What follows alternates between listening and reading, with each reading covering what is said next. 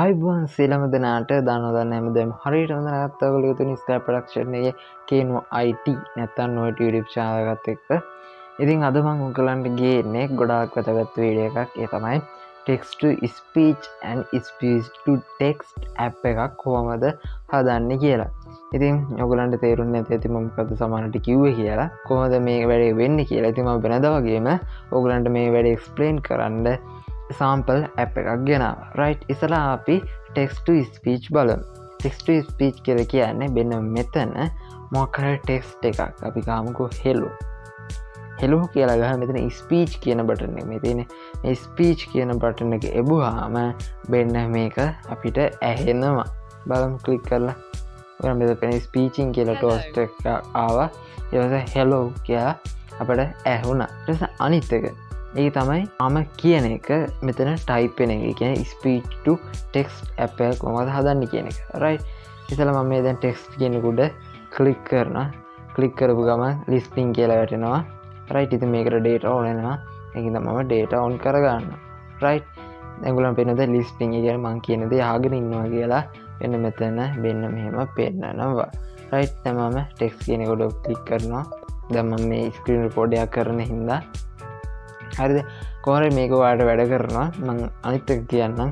කියන්නේ text to speech එකක් මම කරලා පෙන්නන්නම් ආයේ. මම මෙතන ගන්නක hello කියලා. right hello ඔයාලා hello කියන එක. දැන් මම මෙතනින් ඔයගොල්ලෝ මෙතන පේනද pitch කියලා තියෙන එකක්. right අපිට පුළුවන් මේකෙන් මේ කියන එකේ pitch එක වෙනස් කරන්න. right අපි බලමු. hello මෙතන මේක ටිකක් මෙහාට කරලා. hello මෙහා තව ටිකක් මෙහාට කරලා. hello තව ටිකක් මෙහාට කරලා. hello ඒ වගේ අපිට මේකේ pitch එක වෙනස් කරගන්න පුළුවන්. right ඊට පස්සේ මෙතන පෙන්නන්න ඔයගොල්ලෝ rate කියලා. right මේකේ අපිට මේක මෙහාට කරලා මේකේ rate එක වෙනස් කරන්න පුළුවන්. ඔයගොල්ලන් පේනදී rate එක වෙනස් කරනකොට යටින් toast එකක් වැටෙනවා. මොකද්ද rate එක කියලා. right අපි බලමු මේකේ rate එක වෙනස් කරලා. දැක්ක ඉක්මනට කිව්වා. තව ටිකක් වැඩි වෙනවා. ආන්ගේ විදිහට අපි බලමු text to speech speech to text කියන app එකක් කොහොමද Sketchware use කරලා හදන්නේ කියලා. ඉතින් අපි යමු දැන් Sketchware එකට. ඉතින් මම වෙනද වගේම design එක කරගත්තා. ඉතින් මම උලන් design එක කොහොමද කරේ කියලා දෙන්න. මෙතන තියෙන්නේ edit text එක. මේ තියෙන්නේ speech button එක, මේ තියෙන්නේ stop button එක, මේ තියෙන්නේ text button එක. right ඊට පස්සේ මෙතන තියෙන්නේ pitch text view එක. මේ එහා පැත්තේ තියෙන්නේ seek bar එක. ඉතින් seek bar එක මම කියන්නේ ඔයගොල්ලෝ කලින් කියලා දියේ නැහැ. ඔයගොල්ලන් පුළුවන් මෙතන මෙන්න මෙහෙම seek bar එකක් ඇදලා දාන්න. ඒ කියන්නේ seek bar එක තියෙන මෙන්න මෙතන මේ තියෙන. right ඒ වගේ දෙකක් තමයි මෙතන තියෙන. මේක seek bar එකක්. මේක text view එකක්. ඉතින් මම මේ seek bar දෙක නම් කරගෙන තියෙනවා seek bar එක seek bar දෙක කියලා. right ඉතින් දැන් අපි ඉස්සෙල්ලාම හදමු speech to text කියනකොට මෙතන ටෙක්ස්ට් එක ලියවෙන විදිහට අපි හදමු. right ඉතින් ඒක වෙන්න ඕනේ මේ ටෙක්ස්ට් කියන බටන් එක ක්ලික් කරපුවාම. ඒ කියන්නේ මෙන්න මේක ක්ලික් කරපුවාම ඔයගොල්ලෝ දන්න ක්ලික් කරපුවාම වෙන්න ඕනේ එකක් කොහොමද හදන්නේ කියලා. right ඊට පස්සේ මම මේකට කම්පැරිමන්ට් එකක් දාගන්නවා. ඔයගොල්ලෝ දන්නවා කම්පැරිමන්ට් එකක් කොහොමද දාගන්නේ කියලා. ඉතින් ඒකට මම යොදාගන්නේ දැන් අපි මොකක්ද ඕනේ speech to text නේ. ඒකද මෙන්න මේක අපි ගන්නවා. මේක උඩ ක්ලික් කරනවා. ඉතින් මේකට කැමති නමක් දෙන්න පුළුවන්. මම මේකට දෙන්නම්කෝ A කියලා. අවශ්‍ය නැහැ නිකන් දුන්නේ. right ඊට පස්සේ දැන් මම කියන්න ඕනේ මේ බටන් එක ක්ලික් කරපු ගමන් මම කියන දේ අහගෙන ඉන්න කියලා. ඉතින් මේකට යොදාගන්නේ මෙන්න මේ listening කියන blog එක. ඉතින් මම මේක මෙතනට දානවා.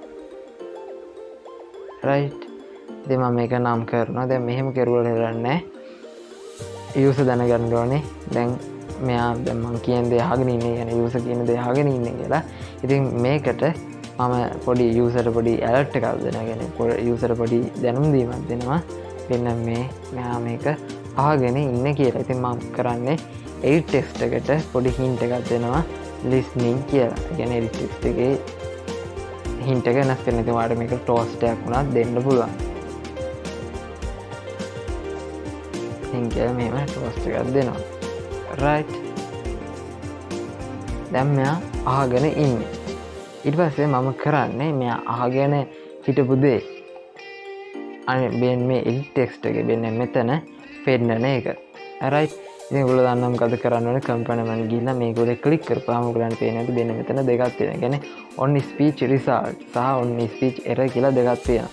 ඉතින් on speech result කියලා කියන්නේ මෙයා කියන දේ අහගෙන ඉඳලා දක්වන ප්‍රතිචාරය මොකද සහ එයා ඒ ප්‍රතිචාරය මොකක්ද දැක්කේ නැත්නම් කියන්නේ error එකක් આવුත් මොකද වෙන්නේ කියන එක. ඉතින් අපි ඉස්සෙල්ලාම කතා කරමු මෙයා හරි රිසල්ට් එකක් දුන්නාම මොකද වෙන්න ඕනේ කියලා. ඉතින් මම කරන දේ මෙන්න මේ on speech result කියන එක උඩ ක්ලික් කරනවා. right ක්ලික් කරපුවම ඔයගලන්ට පේනවා ඇති මෙන්න මේ විදිහට ආවා. ඊට පස්සේ මම කරන්නේ ඒ රිසල්ට් එක අර TextView එකේ අපි හදාගත්ත TextView එකට පෙන්වන්න කියලා කියන්නේ එතනට සෙට් කරන්න කියලා කියනවා. right ඉතින් මම TextView EditText එක මෙහෙම නම් කරගෙන ඔයගලන්ට මෙතන පේන ඇති result කියලා දාම් පාට blog එකක් තියෙනවා. බලන්න මෙතන මේක ඇදලා දානවා. right දැන් අපි කියන එක මෙන්න මෙතනට මේ EditText එකට සෙට් වෙනවා. මෙතනට මෙහෙම සෙට් වෙනවා. හරිද? ඊට පස්සේ මම කියනවා මොකක් හරි error එකක් આવොත් අපි දන්නේ නැහැ. දැන් මම කියනවා මේ මොකක් හරි error එකක් આવොත් ඒ error එක toast කරන්න කියලා. ඉතින් මේ මෙහෙම toast එකක් මම එතන දාලා ඔයගොල්ලෝ මෙතන පේන දේ error message කියලා පොඩි blog එකක් තියෙනවා. මම ඒක බේන්න මෙතනට මෙහෙම ඇදලා දානවා. ඉතින් එතකොට එතන error එක අපිට toast එකක් විදිහට පේන්නනවා.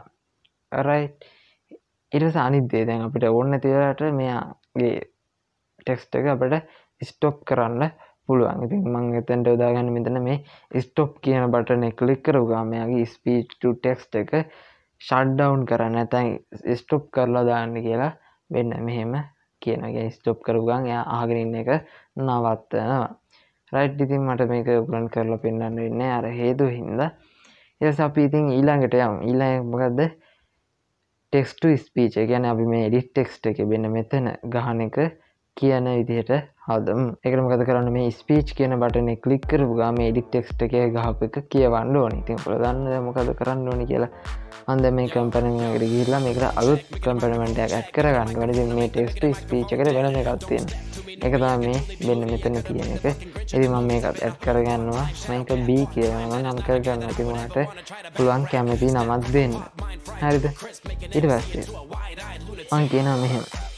right මෙතන මේ බටන් එක ක්ලික් කරපු ගමන් right මෙතන තියෙන බටන් එක ක්ලික් කරපු ගමන් edit text එකේ අපි enter කරපු ඇතුළත් කරපු values එක කියන්නේ අපි enter කරපු text එක කියවන්න කියලා මෙන්න මෙහෙම මම දෙනවා. ඊට පස්සේ මම මේක නම් කරගන්නවා. ඊට පස්සේ අපිට දැන් මේක ඕන වෙලාවට නවත්තන්න ඕන නම් අපි දන්නවා මොකද stop button එක උඩ ක්ලික් කරපුවම stop වෙන්න ඕනේ. ඉතින් දැන් මේ stop වෙන නම් මෙයා කියන්නේ ස්පීකින් කියන්නේ කතා කරන වෙලාවක ඉන්න ඕනේ. ඉතින් මම කියනවා මෙන්න මෙහෙම ඔයගලන්ට මේක ඇඩ් කරපුවාම මෙයා ස්පීක් කරන ගමන් ඉන්නවා නම් කියන්නේ මෙයා කියන ගමන් ඉන්නවා නම් විතරක්. නැත්නම් ස්ටොප් වෙන්න දෙයක් නැහැ. right මම කියනවා මෙහෙම ස්පීක් කියන්නේ කතා කරන ගමන් ඉන්නවා නම් මම කියනවා text to speech එක ස්ටොප් කරන්න කියලා. right මම මෙහෙම නම් කරගන්නවා. right දැන් මේක ඔබ ගමන් මෙයා ස්පීච් කරන එක නැත්නම් මෙයා කියවන එක නවත්තනවා. ඉතින් මේ දෙන්නම කියන්නේ text to speech සහ speech to text කියන දෙකම නවත්තන්නේ එකම බටන් එකකින්. ඉතින් මේ වගේ එකක් දාන්න මේ වගේ එකක් දාන්න එකම හේතුවත් අන්න ඒකයි. ඉතින් ඔයගලන්ට පුළුවන් එකම උදාහරණයක් දාන්න. නමුත් දැන් මම එකම බටන් එකෙන් ස්ටොප් දෙකම කරන්න හිතුණා. මම මේ වගේ එකක් දැම්ම නැත්නම් දෙකක්ම ස්ටොප් වෙනවනේ අන්න ඒකින් ඉතින් ඔයගලන්ට නැතුණත් පුළුවන්. right දැන් මට ඕනේ මෙයාගේ කටහඬ සහ රේට් එක කියන්නේ පිච් එක සහ රේට් එක වෙනස් කරගන්න. ඒකට මම මේක කරන්නේ මෙහෙමයි. දැන් මම මේකෙදි සිග් බාර් ගැනත් ඔයගලන්ට උගන්වනවා. right මම කරනවා මේ progress bar එකේ value එක වෙනස් වෙනකොට කියන්නේ speech කියන්නේ සිග් බාර් එකේ value එක වෙනස් වෙනකොට එයාගේ speech එක pitch එක වෙනස් වෙන්නේ කියන ඉතින් මම මේ පළවෙනි සිග් බාර් එක උඩ ක්ලික් කරලා ඔයන් වෙනද පේන ඇති on progress change එක. ඒ කියන්නේ progress එක change වෙන ගමන් මොකද්ද වෙන්න ඕනේ? අරගේ pitch එක වෙනස් වෙන්න වෙනවා. ඉතින් අපි බලමු මේක කොහොමද හදන්නේ කියලා. මේ කම්පැනිමන්ට් එකට ගිහිල්ලා set speech කියන මේ blog එක මෙතන ඇදලා දානවා. right ඊට පස්සේ මම මේක නම් කරගෙන ඔයගොල්ලෝ මෙතන පේන ඇති progress value කියලා දම් පාඩ blog එකක් තියෙනවා. මම ඒක මෙන්න මෙතනට ඇදලා දානවා. right ඉතින් අනිත් එකටත් එහෙමයි මම කරන වැඩේ මෙන්න මේ විදිහට මෙන්න මෙයාගේ මෙන්න මේකේ ස්පීච් රේට් එක මෙන්න මේ විදිහට මේ මැදලා දාලා නම් කරගන්නවා. රයිට්. දැන් මෙහෙම නම් කරුවට අපි දන්නේ මෙයාගේ වැලියු කොහොමද කියලා. ඉතින් මම කරන්නේ ආයෙ එකට ගිහිල්ලා මේගොල්ලන්ගේ ටෝස්ට් එකකුත් මේ විදිහට ගන්නවා. ඉතින් මට ටෝස්ට් එකක් දාන්න පුළුවන්. මෙන්න මෙහෙම මම joint and join එකක් දාලා මම මේක දාන්නම්. ඊට පස්සේ මෙතන තියෙන්නේ මේ නම්බර් එකක් නේ, මම ඒක මෙහෙම string එකට convert කරගන්නවා. ඊට පස්සේ මම දානවා rate එක. rate value එක double dot මෙතන ස්පේස් එකක් තියන්න මම හැමදාම කියන එක. මෙන්න දැන් යාගේ rate එක අපිට පේනවා මෙතන scroll කරනවා කියන්නේ මෙතනින් මෙහෙම value එක දෙනකොට. ඊට පස්සේ මම අනිත් අතට toast එකක් ගන්නවා අර විදිහටම.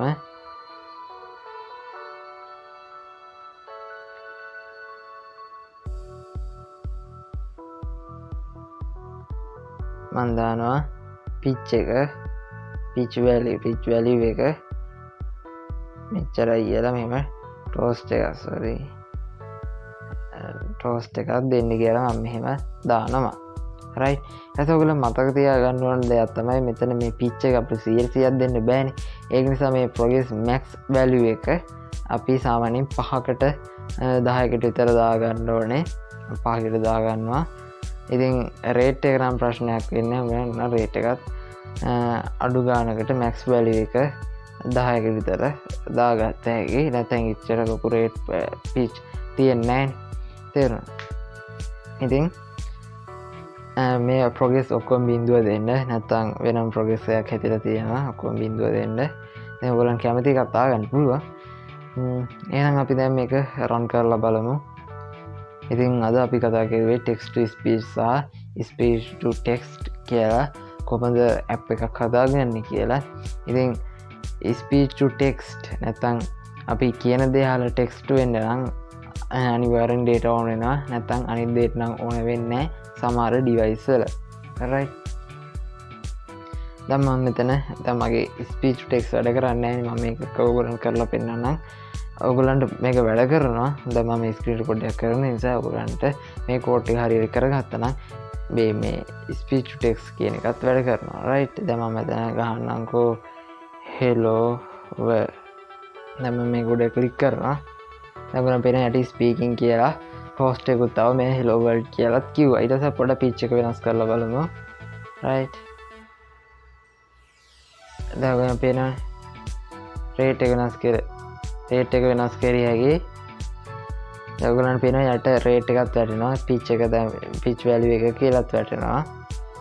ඊට පස්සේ දැන් මේ අපි දැන් සාමාන්‍ය දිග එකක් ගහමු stop කරන්න hello world. hello දැන් මේක පොඩ්ඩක් අපි select all copy කරලා මම මෙහෙම paste කරගන්නවා. right. ඕන එකක් දැන් මම කියන්නේ හරිද? දැන් මම මේක speech කරනවා. ඊට පස්සේ stop button එක ඔපන් කරපු ගමන් stop වෙනවා. ඊට පස්සේ stop කරපු ගමන් ඔයගොල්ලෝ දැන් මේවට toast දුන්නා. speech button එක click කරනකොට speeching කියලා toast එකක් දෙන්න. දැන් මම stop එකට තියන නිසා තමයි දැන් මට තේරෙන්නේ නැති stop කරපු ගමන් stop වෙනවද කියලා. ඊට පස්සේ text එකට එහෙම දෙන්න. right. ඉතින් දැන් අපි ගෙනාවේ text to speech සහ speech to text කියන app එකක් කොහොමද හදන්නේ කියලා Sketchware use කරලා. ඉතින් එහෙනම් අදට අපි කියනවා අපි වීඩියෝ එක මෙතනින් අවසන් වෙනවා. ඒවා මේ වීඩියෝ එකෙන් මොකක් හරි ඉගෙන ගත්තා නම් අනිවාර්යයෙන් මේ වීඩියෝ එක like එකක් දාන්න. යාළුවන්ට දැනගන්න share කරන්න. මොනවා හරි ගැටලුවක් ආව නම් අනිවාර්යෙන් comment එකක් දාන්න. එහෙනම් අද අපි කියනවා අපි වීඩියෝ එක මෙතනින් අවසන් වෙනවා. ඔයාලට සුබ දවසක්. අපි Skype production